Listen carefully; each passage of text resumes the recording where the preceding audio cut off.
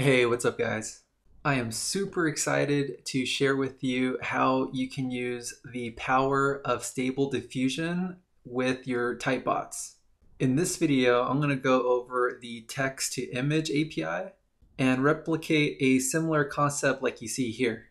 At the bottom, you can see this text prompt that reads "A dream of a distant galaxy, concept art, matte painting, HQ, 4K." And then Stable Diffusion pumps out these 4 really cool AI generated art pieces.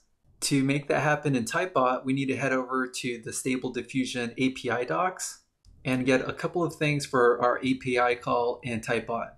But of course, first you need to create an account so that you can generate your own API key.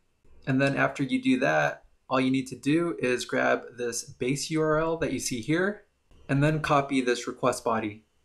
Then hop over to Typebot and use this webhook block like I did right here.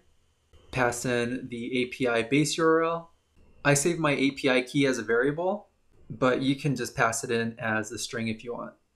But something to keep in mind if you save your API key as a variable is to pass in your API key when you test your request.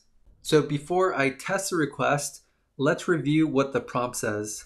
So we should expect for the Stable Diffusion model to create an ultra realistic close-up portrait of a beautiful pale cyberpunk female with heavy black eyeliner, with blue eyes, shaved side haircut, hyper detail, cinematic lighting, magic neon, dark red city, Canon EOS R3, Nikon with some camera settings it looks like, 8K raw, unedited, symmetrical balance, in frame with 8K.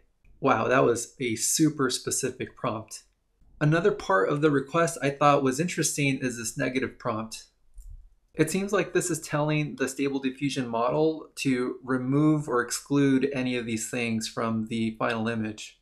I'm not going to go through this one because it's much longer than the prompt, but I do think it's interesting just to see what kinds of things that we should pay attention to exclude from our final image.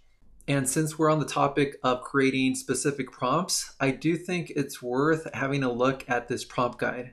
I'll provide a link in the description below. By the way, if you're finding this video helpful so far, please consider giving it a like and subscribe to the channel. Okay. Now that we have an idea of the prompt that we're feeding the Stable Diffusion API, and also what not to expect with the negative prompt, let's test this out. And I'm going to save this variable as text to image underscore image. All right, let's preview this API call. Pretty cool, right?